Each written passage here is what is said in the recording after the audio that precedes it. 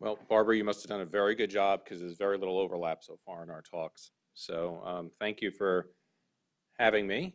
And I'm going to talk about some of the challenges that arise and also the opportunities that we've seen in the real world implementation of genomic profiling and how it might interplay with eligibility around a national clinical trial system. Our vision, I thought David almost had the exact same wording on his penultimate or near penultimate slide that I think is shared by most in this room. Each patient's treatment needs to be informed by an understanding of the molecular changes driving his or her disease. I'm going to start with a couple of cases, and everything we do, I think, at Foundation Medicine is really driven by outcomes and cases we see in the clinic. And this is a case from a colleague at Fox Chase of a woman with advanced inflammatory breast cancer involving liver and bone. She had HER2 amplification on FISH testing, received a series of systemic chemotherapies, and the all too usual series of diminishing periods of treatment as each line of therapy ensued, with less benefit and greater toxicity. And in this, her tumor specimen was sent to us, and as I'll detail on the next slide, we actually found an exon 21 L858R point mutation. And I, having worked on this early on, thought this was purely heresy. We only see these in lung cancers. This must be metastatic lung cancer, but it wasn't. And it was an eye-opener to me early on in my time at Foundation Medicine that what you don't look for, you won't find. And so, of course, this is not commonly tested for in advanced breast cancer settings and shows the potential utility of a broad-based, highly sensitive NGS test to find a driver lesion in a breast cancer. And this is how it would have been captured on our report, just with the excerpted part on the right, highlighting this mutation, the other genomic alterations, including finding a PI3 kinase mutation and the ERB2 amplification. And so this individual was, unfortunately, there was no clinical trial available for this individual. Her oncologist pursued off-label use of erlotinib and obtained such. And here's paired PET CT scans from early on with diminution in the FDG avidity of the left supraclavicular node, and follow-up scans in January are still good, and most importantly, the patient feels substantially better. I'm going to present a second case that I shared with colleagues from Memorial Sloan Kettering that presents a bit of a contradistinction in, I think, things went exactly in this case as one would have hoped, in that we closed the loop, and we closed the loop through a clinical trial. And this is a never smoking woman who presented in mid-2010 with metastatic lung adenocarcinoma involving bone, and she actually presented with visual changes because she had retinal metastases. And spectacular but focused, highly sensitive but focused in-house testing with a sequenome-based platform did not reveal a driver oncogenic lesion. And post hoc, as we knew observations are made of critical lesions, we go back, develop a test from the R&D lab, and then validate them clinically. A ROS1 FISH test was negative, and a PCR looking for a specific fusion, the KIF5B RET fusion that had been discovered by Foundation Medicine in collaboration with the Dana-Farber group, was also negative. This lady had been started on systemic chemotherapy with pemetrexed, cisplatin, and bevacizumab, and by lung cancer standards did relatively well for nearly 2 years with her therapy, but then in April did experience disease progression. She was given an empiric shot at erlotinib in the hopes that she might have a response related to either mutation not tested for or some other mechanism that was ineffective. And again, her tumor specimen was then sent to us, and we identified a novel RET fusion. And you'll hear a bit about the test shortly, but that's not the primary focus of the presentation today, I don't think, because we bait the introns that are involved in the fusions almost canonically for most of these driver oncogenes. We're able to identify a novel oncogenic fusion partner for RET, TRIM33. Obviously, there are several drugs that are approved in other indications that might be putatively active against RET fusions, but most importantly, the doctors did have a clinical trial available for this patient. And without being specific as to what agent was used in this setting, this individual began systemic oral therapy, had a robust response in her tumor, bone pain resolved. This is now a confirmed PR, and there have been several other PRs seen in this trial. And this was a real gratifying case for all involved as we really closed the loop from the testing to lead back to a clinical trial and seeing objective benefit for this advanced lung cancer patient. So I'm not going to spend a lot of time on this. The slide at the left, Levi knows well, and this is the hills and valley, and I think the hills do outnumber the mountains and are critically important, and that's a lot of what we're talking about here today. And the other key to the course, to the broad-based approach in testing, is that pathways need to be interrogated. In David's case, with 2 lesions in the same pathway, perhaps predicting sensitivity to the TORC1 inhibitor, I think really hit home on that.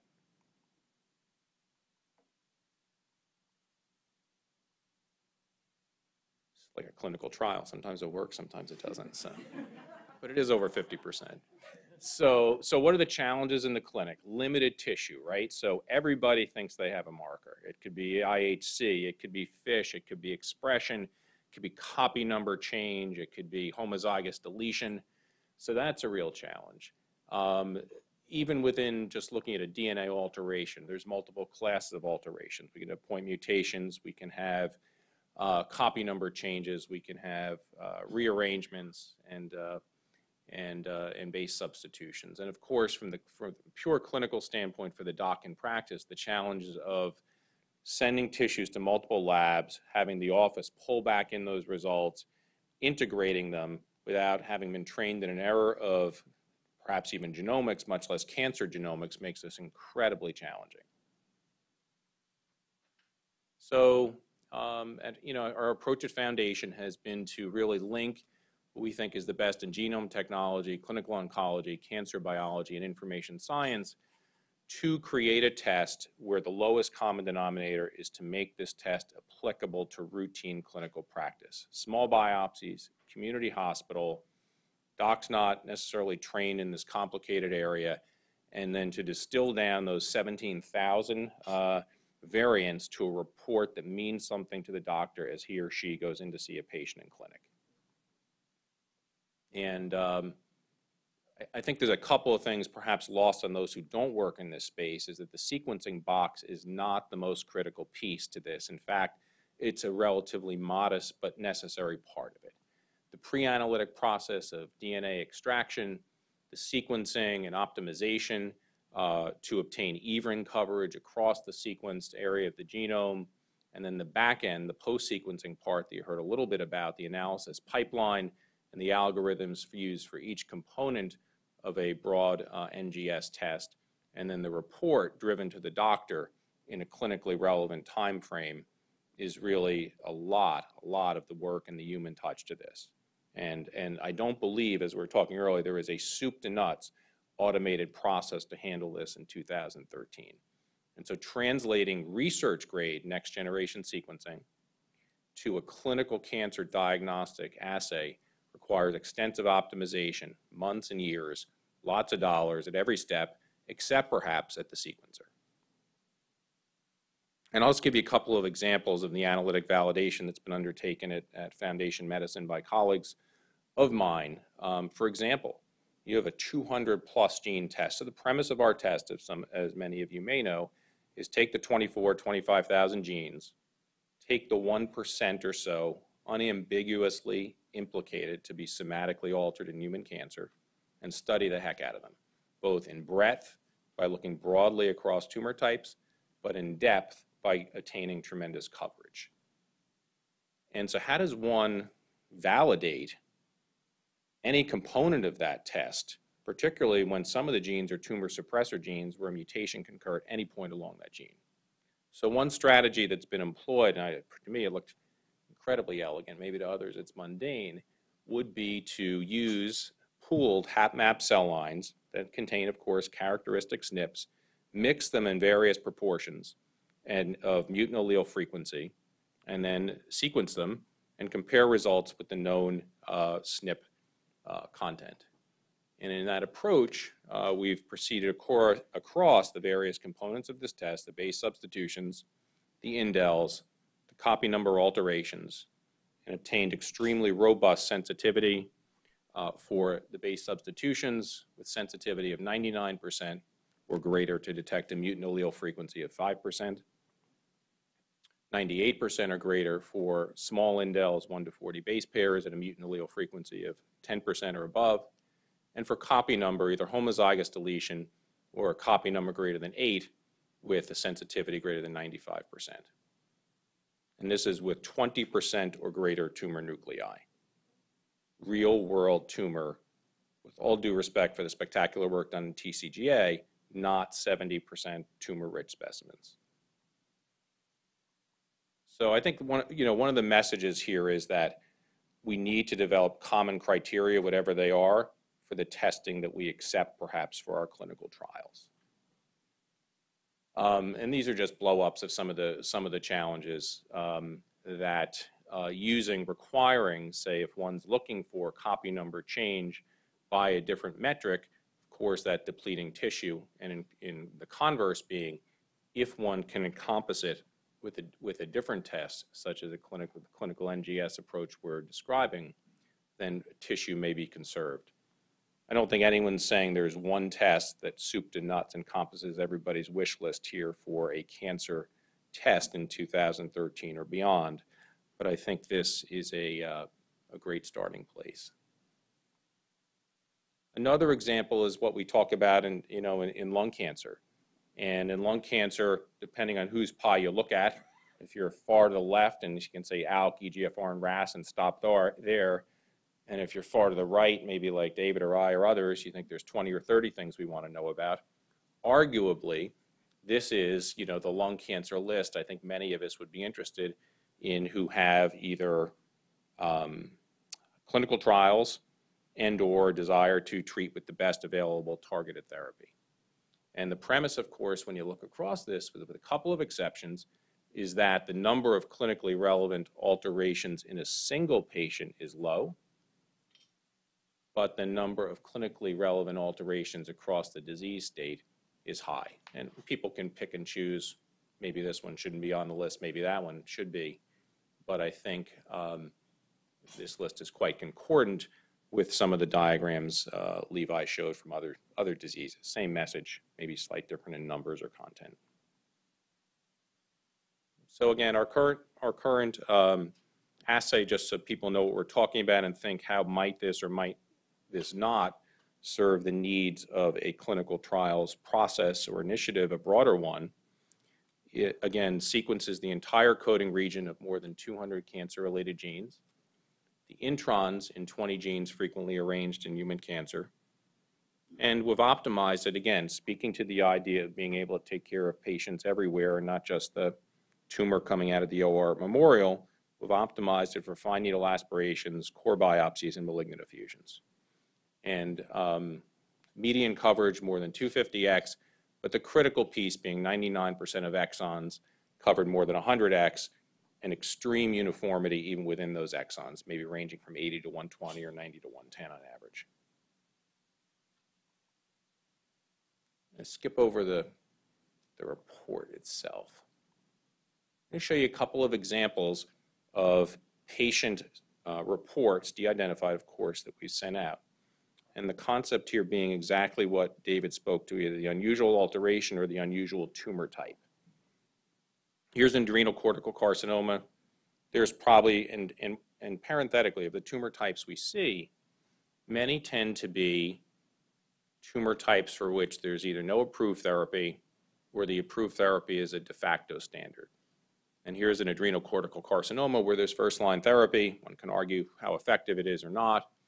Possibly some second-line therapy, but certainly a virulent disease. And this tumor had MDM amplification, and as those of you who read the New York Times know, there's a number of inhibitors of this currently under study, and we'll see whether they are efficacious or not. And there was also CDK4 amplification in this tumor specimen.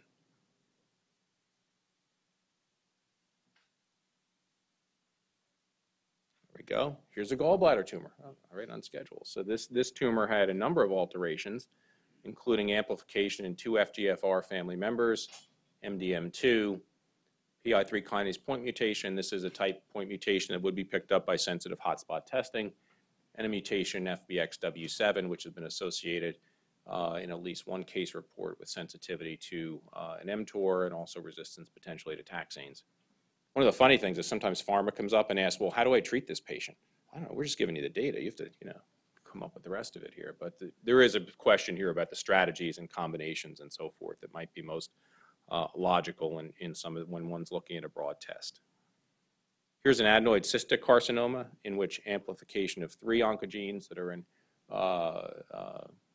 on the same amplicon, KDR, KIT, and PDGFR alpha was noted. This individual actually was treated on a clinical trial and also has ongoing durable benefit in a study at Memorial Sloan Kettering. So the message here, I think that's been conveyed from multiple speakers, is the concept of a long tail. And this is a histogram of the genes, a subset of the genes. The curve goes too far to the right.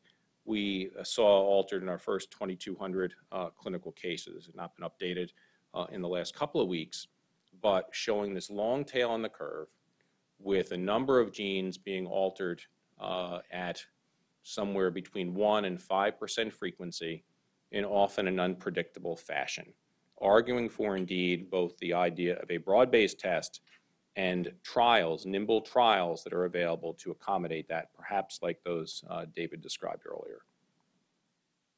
This type of tail, the shape of it may change slightly, but the general concept maintains. Here's lung cancer, breast cancer, and colorectal cancer, and multiple genes altered in each of those, often at low frequency. Of the 180 plus genes that were in our last iteration of our test, we recently submitted a validation paper for the current version, the 182 genes that were in the last version of our test, 155 were reported out as somatically altered in the first 1,000 plus patients. Fusions and kinases across multiple tumor types. Again, I think if we sat around and talked about what are the low-hanging fruit as far as therapeutic targets, oncogenic fusions that are overexpressed would be right at the top of the list. And here we've seen ALK across multiple tumor types with different partners. How quickly could we complete an ALK bucket trial, a RET bucket trial, fusions involving FGFR with different FGFR inhibitors, etc. And this is another way of looking. This is the sort of the clinical real-time advanced stage output of what David showed you from Nikki Schultz's work on from the TCGA and the published literature. BRAF across tumor types, KIT across tumor types, RET, FGFR, PDGFR alpha, and LKB1. So a word about pharma, and we have a number of announced relationships with pharma at Foundation Medicine, and they generally involve a variety of different types of trials. They can be rescue trials for drugs that failed, where maybe there were occasional responses seen. They can be longitudinal studies, perhaps looking for causes of resistance over time. They can be prospective studies where individuals are assigned to a line of therapy based on the presence or absence of one or more alterations in a gene or a series of genes.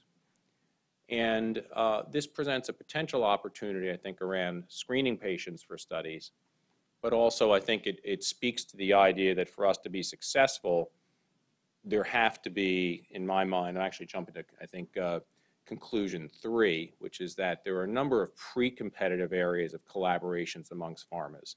Liberalized eligibility, basket trials, I think making rules if multiple genomic alterations as to which therapy would be identified first, et cetera. And I think that type of collaboration would be critical to any effort in this space.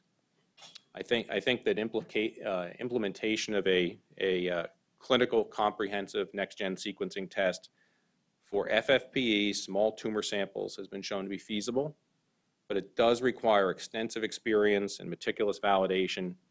I think we have the converted here that this approach offers tremendous promise to improve outcomes, but it only does so when we can capitalize on the good results or the opportunities that go out the door every day to doctors and patients in the community. Every day we send out results to docs, and although we have a number of prospective studies and these decision impact studies and so forth, more often than not, we know the doc in the community, for whatever reason, is not empowered to get that patient on a study. He can't get the CT scans on a disc. He can't take the hour to call the doc at the other center, see if the patient's eligible for the study. When he or she does, he often finds out the trial's closed, they're between dose levels, et cetera. And there's that inherent inertia on the part of both doctor and patient that makes it a really challenging area. I think that in theory, use of a broad, robust testing platform in concert with a broad and effective clinical trials network should accelerate accrual to trials, minimize off-label use, i.e. have that first patient I showed you participate in a basket trial for erlotinib in EGFR mutant tumors and other tumor types, and allow patient access to agents that are more likely to be efficacious. So I'm going to stop there. I think that's my last slide, and I look forward to hearing your questions in the discussion period. Thank you.